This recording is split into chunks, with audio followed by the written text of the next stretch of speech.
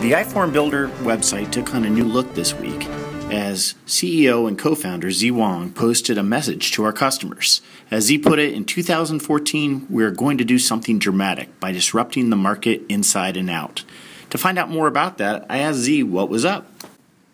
I have Sze Wong from iFormBuilder on the line with me, and Sze, you just put out a new letter that's on the iFormBuilder website, and it's sort of about how iFormBuilder is going to be changing some of its structuring, and what I'm wondering is how's that going to affect current clients and new clients?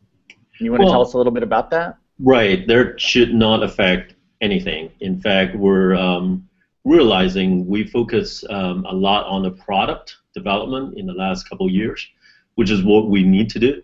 And as a result, we become, when we think about our daily work, we think about our product, how we grow our product, how we make it better. Now, that's all good, but we want to change it a little bit in this year.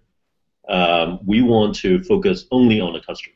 So we restructure our sales and marketing team and make it one giant customer success team, and the only goal is to make our customer wildly successful.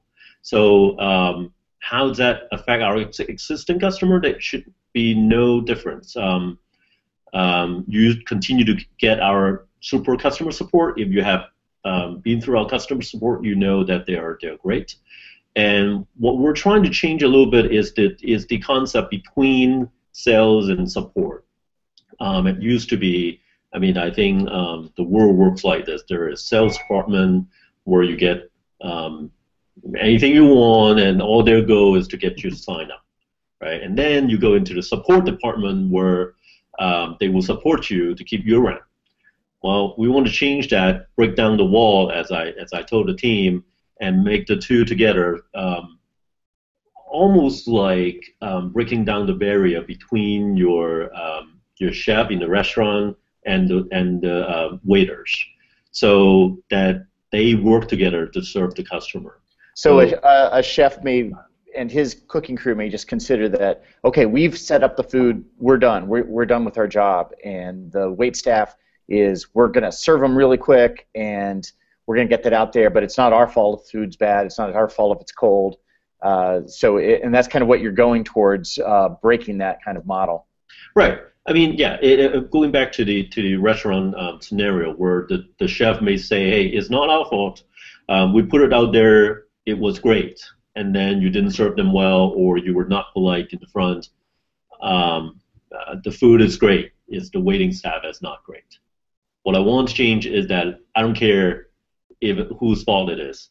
It's both looking at it as the team, as one team, will judge them together, and ultimate success is customer satisfaction and customer success. So we want to coin this term and live it day to day. How do we make our customers more successful?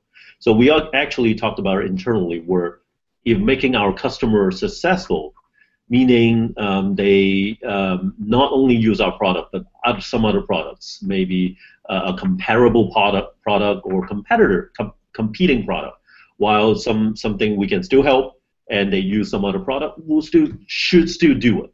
That's the mindset that we're in. So you're saying that someone might come to iFormBuilder and be talking to, Steve or Chris, some of the guys here at iForm, and telling them you want us at iForm to sort of ask more questions, find out if it's the right match, and if it's not, we don't want to just take their money. We want it to become, we want to help them find the right partner. Right. So on sales, my big philosophy, and this is Chris's too, is that we don't want to sell. We want to help you buy.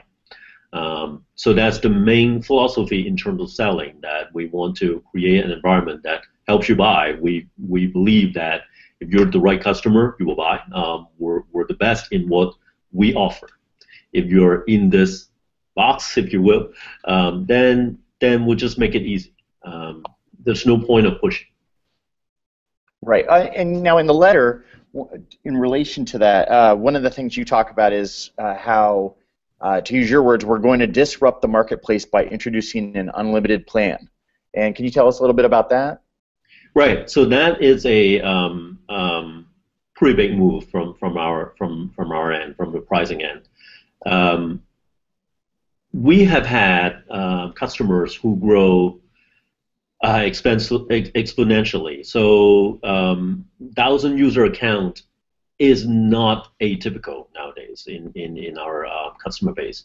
So when you grow that big, that fast, we've seen our customers spend a lot of energy managing licenses, managing, okay, who use what, which 50 goes into this project, 100 goes into that project. I have to take them back because otherwise we may pay more, or the licenses are just maxing out.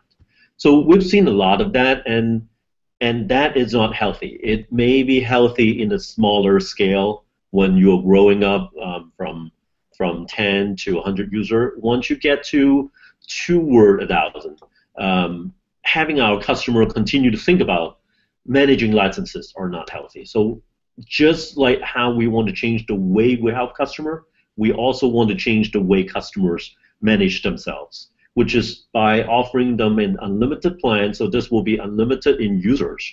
So you don't have to think about user licenses, and also unlimited transactions. So you don't have to think about is this project using too much and worrying about. The whole thing you should worry about is how to best use our product to maximize productivity, and that's what we want to focus on the integration side, on the backend API, linking with other system, your backend, maybe your delivering system, your work order system, so to maximize what take in from our system and improving workflow. So it sounds. I mean, one of the things I noticed when I was reading the letter is you talked about disrupting the sales force and the support force. You talked in this sense you're kind of disrupting what we and a lot of companies do as far as the licensing goes of use of the product. And what I always love about iForm is it seems like the focus has always been how can we help the client do what they want to be doing. If it's education, they're focused on the education, not on the software. And now this sort of takes another thing off the table for them to worry about in the management of software and usage and licensing. Right, exactly. I mean, we always want to say, this is Chris's favorite line, that we do not want to be a vendor. We want to be your technology partner. And this helps on that sense where you don't worry about using us too much, because now if you get to that layer, user is free, usage is free. You're only worrying about how to best maximize your productivity.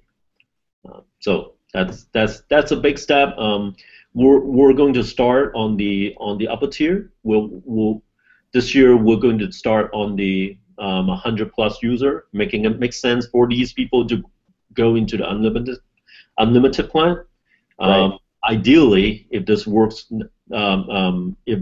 well next year, we truly want to go all unlimited. So you just come in and start using it.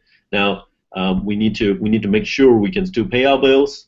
But ultimately, I think the goal is not to charge you on the number of users or usage. We want our product to be productive. We want to help you get more done, and that's when we should charge. Okay, well that sounds great. And then I just wanted to mention one more thing is you were talking about the combination of the sales force and the support team and everybody at iForm is you use the term, it's not unlike the mission of the Marvel Comics Avengers. And being the comic geek that I am, I like that. I was trying to figure out if you could be any superhero or or have any superpower, what would that be? Oh, well, that's a very really tough question. But since childhood, I always liked Superman, although he is not as hot nowadays as it used to be. But yeah, I do like the theme or the feeling of Superman being trying to do something and still have some limitation. So yeah, I mean, Superman being able to just do a lot of different things and being able to see through, help humanity. That's Right. ultimately a lot of us feel like we're here to do. So I always have one line to the team that here I feel like we have a chance of changing the world. Not that we will, but we have a chance. And how often do you get that chance? So we all feel good. I wake up every morning feeling, tremendous blessing that I have to shop. Right. Well, you're my hero. True believer. So, Sze Wong, thank you so much.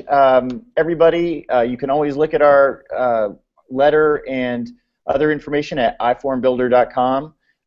Z, looking ahead to the new year, is there anything that you're looking forward to doing? Even outside of the office, is there any place you want to go visit or? Yes. So yeah. This year, I want to go to the field, especially third world countries, looking at a lot more of our NGO projects. So we have hundreds of projects in Africa and South America. I want to see some of those. I want to go hands-on and see really what's going on and what are we doing, what is our customers doing with our technology, and how to make it better. That's great. Well, thank you very much. Right. Thanks. Bye. Bye.